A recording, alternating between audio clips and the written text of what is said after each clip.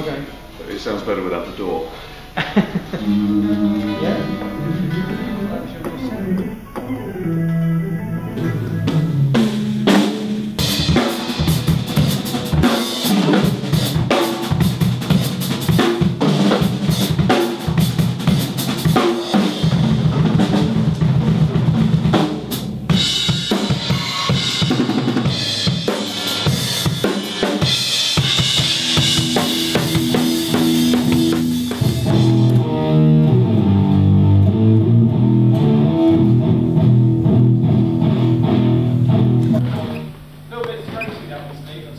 Say again? It's a bit throaty, that one. I know. It's almost like.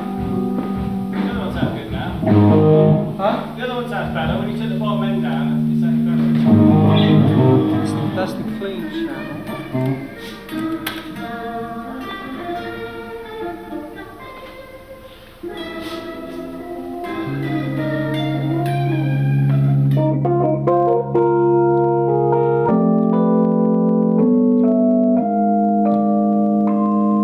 So we're on to solo album 4. Give us some insight into the direction you're pursuing for it.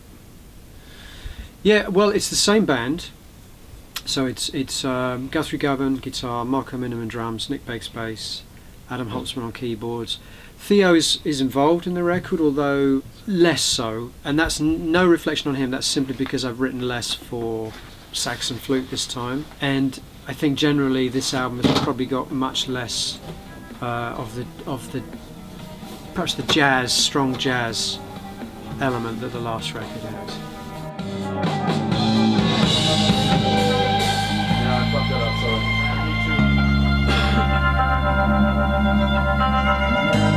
Another part of me that I forgot.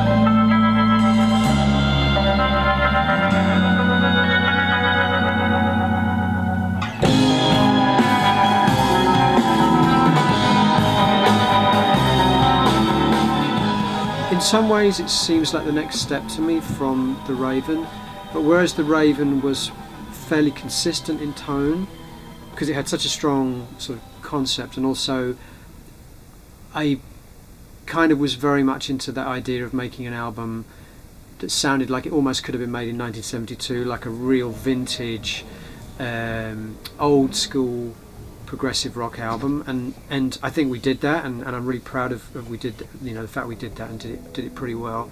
But now I'm looking again to maybe bring in some of the other elements from my, you know, my musical repertoire, as it were. So we've got electronic music on the album. We've got a couple of real, almost straightforward, for me anyway, straightforward pop tunes.